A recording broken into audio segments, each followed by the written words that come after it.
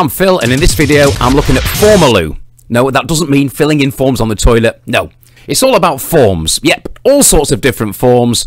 Quizzes, data collection, surveys, you know, the full caboodle of forms. We're going to have a look at it. Just before we do, don't forget, in every video I do, there's always a link in the description where you can get a great deal, and my best deal, a special discount deal on the software, and Formiloo is no exception. It's in the link below. And also, ask any questions.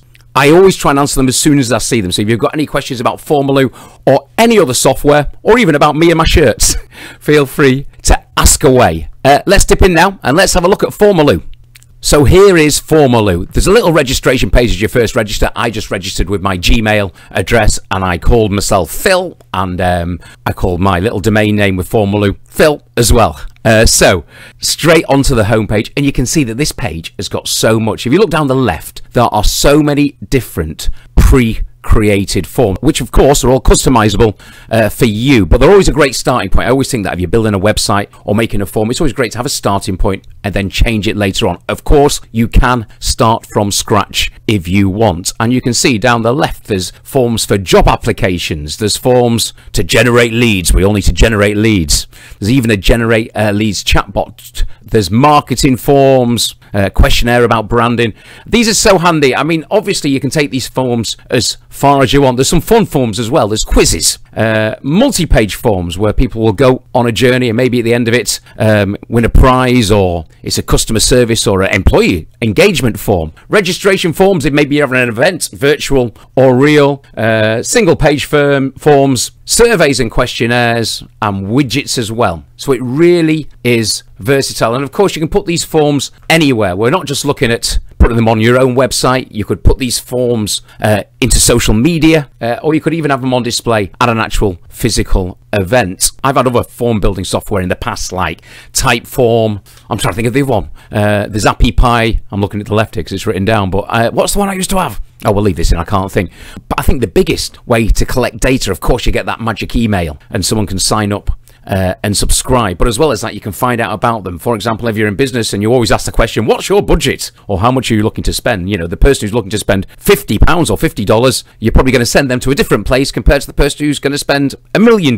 Obviously extreme examples there. So you can really get quite advanced with forms, where if one person answers one thing, it'll take them to a different question. If they answer another thing, it'll take them to another place or another section. It really is, the sky is your limit with Formaloo. I love the name as well. So I'm not going to get too in. I mean, I'm going to click on a form now and we'll just have a quick look.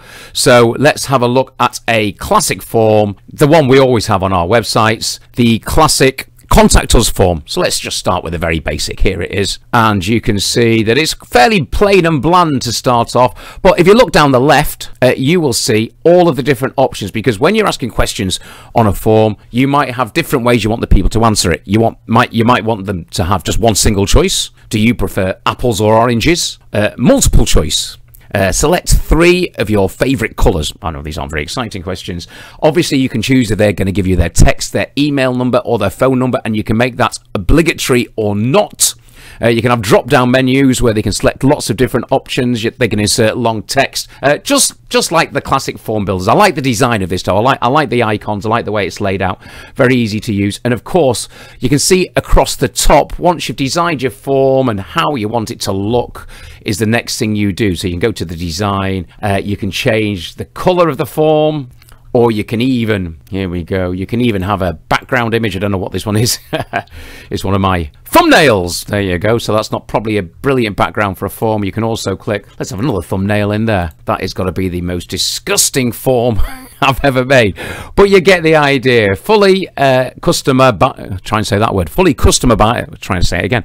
Custom, yeah, try and change it. Yeah, notifications. So when someone fills in the form, you can decide how it's going to notify you. You can either send submitted data to the submitter. You can send me a notification email for each response. You can set up the forms so they go to the right people, and the people who filled in the forms get the right response. The calculator. The calculator will take a little bit of reading up on. As I say, I do demonstrations on software where me, not the beginner, but the person who knows a bit about the internet, demonstrates to you. If this is your field and you want to create really complicated forms where an answer will calculate something else, then watch a more in-depth video.